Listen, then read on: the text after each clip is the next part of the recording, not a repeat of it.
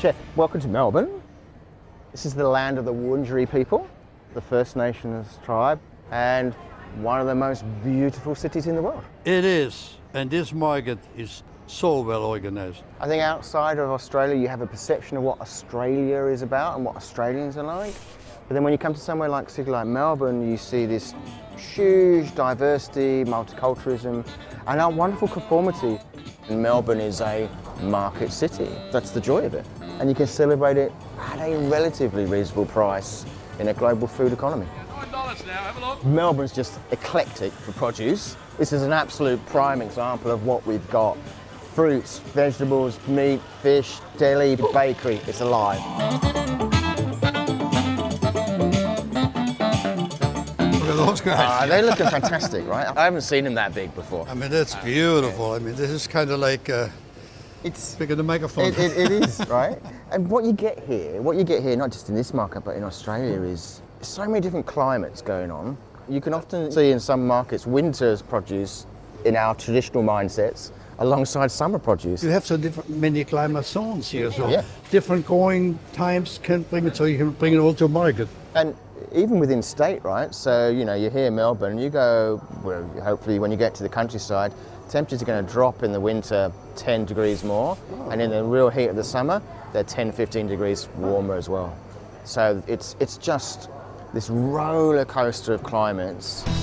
You got 10 varieties of potatoes and soft laying over there, Yeah. from sweet potato to yams, you name it. This just about sums up, the multicultural diversity. You've got okra next to Jerusalem artichokes. This classic European produce right next to African produce. The variety is just amazing to a chef. I mean, The joke in Melbourne is, when you're going out and about, coats, jumpers, everything, you're going to experience 4 seasons in one day weather-wise. Come to a market, I think you've got 4 seasons produce-wise. right in front of us, yeah. Indoors, you've got quite a lot of the Greek traders here, as well as Italians. They say that there are more Greek people living in Melbourne than they are in many of the Greek cities, and that this is the second capital outside of Athens for Greek people, Melbourne. 1 kilo. Okay, mate. I don't want one, you're good. You can't come to Melbourne without a coffee. What would you like? A regular? See, now you see, we're in Australia. You can't have a regular coffee. It doesn't exist, right? There's hundreds and hundreds of different types of varieties. We do the long black. Okay. I never knew this until I moved here. The first Italian coffee machines were actually made here. It's about skill and knowledge. A lot of it's about just passion and purpose, just like anything in the chef world, right?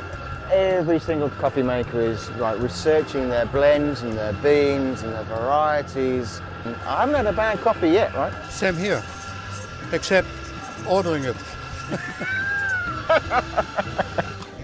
Coffee is almost like wine. The terroir is becoming very important. The flavor stays within it. It's an art form, not just about dollars and cents. It's the passion you have to have behind it.